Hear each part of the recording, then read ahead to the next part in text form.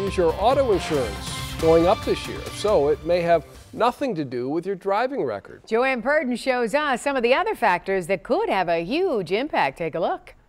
Insurance companies have told us for years that good drivers get discounts. Then you may be stunned by a report claiming that some good drivers are paying higher premiums than drivers who have had accidents. You hear in radio and TV commercials all the time that good drivers pay less. But the Consumer Federation of America now says some of the largest auto insurers frequently charge higher premiums to safe drivers than to those responsible for accidents.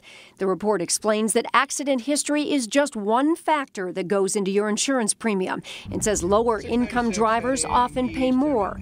In 2015, Consumer Reports released similar findings after a 2-year investigation. It found many major insurance companies base prices in part on a hidden credit score. That car insurance credit score is different from your FICO score, and how it figures into your premiums varies depending on your insurer and your state. The 2015 research compared rates for hypothetical drivers who are single with a clean driving record.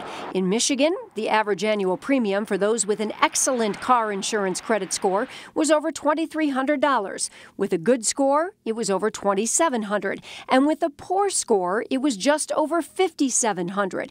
That was just slightly lower than for those with an excellent score and a drunk driving conviction. Someone's credit, someone's driving ability are two different things. State Representative Brian Banks is the Democratic vice chair of the House Insurance Committee. It's just legalized discrimination. But the Insurance Information Institute sees it differently, based, it says, on years of research, including government studies. Insurance companies have been studying this now for 20 years, and they've all found that insurance-based credit scores are effective at predicting who is likely to be in an accident.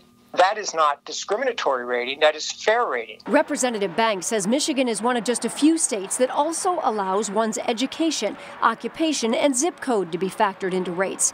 He's co-sponsored a number of bills over the years to prohibit the use of those factors and credit scoring. Why is it not making it out of the legislature? Because we've got to work more in a bipartisan way.